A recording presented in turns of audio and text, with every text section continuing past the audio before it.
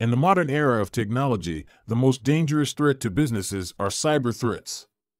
Not only has there been a sharp increase in cybersecurity issues, but an increasing trend in data being breached through various electronic devices like smartphones and IoT equipment found in most workstations. This poses serious problems for the present and the future of many corporations and businesses throughout the world. Cyber threats are further escalated by insufficient and often poor cybersecurity measures implemented by most organizations. The vulnerabilities caused by these cyber attacks can be reduced or virtually eliminated by adopting security best practices, awareness, and protection as a part of the business's culture. There are many statistics which not only show how widespread these cyber attacks are, but also how much data leak or breach they can cause. It paints a grim picture on how leaving your organization exposed to various kinds of hacks, cybercrime, or malware can have adverse effects in both the short and long run.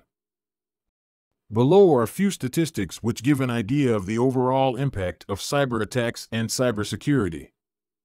Cybersecurity has grown by more than 30 times the past 13 years, and the worldwide spending is expected to reach $133.7 billion in 2022.